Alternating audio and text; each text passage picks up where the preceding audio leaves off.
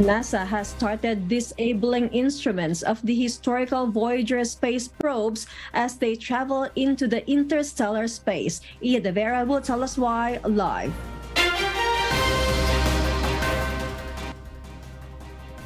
Yes, Ia, go ahead. LC, the plutonium-powered batteries of Voyager 1 and 2 are depleting each year, and limiting their battery life is required if NASA wants to see the space probes reach their 50th year in space after launching way back in 1977. As the probes travel deeper into the interstellar space, it is also becoming more difficult for communications to reach Earth.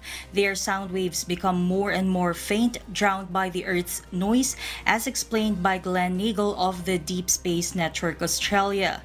4 instruments for Voyager 1 and 5 instruments for Voyager 2 remain powered, with a magnetometer and plasma science instrument, both found in the core of the probes, to be disabled last. At almost 45 years, the Voyager program has far exceeded the expectations of the scientific community. LC, both space probes have traveled far across the solar system, helping scientists gather close-up data on the 4 giant planets: Jupiter, Saturn, Uranus, and Neptune. LC? Thank you for that report, Ia De Vera.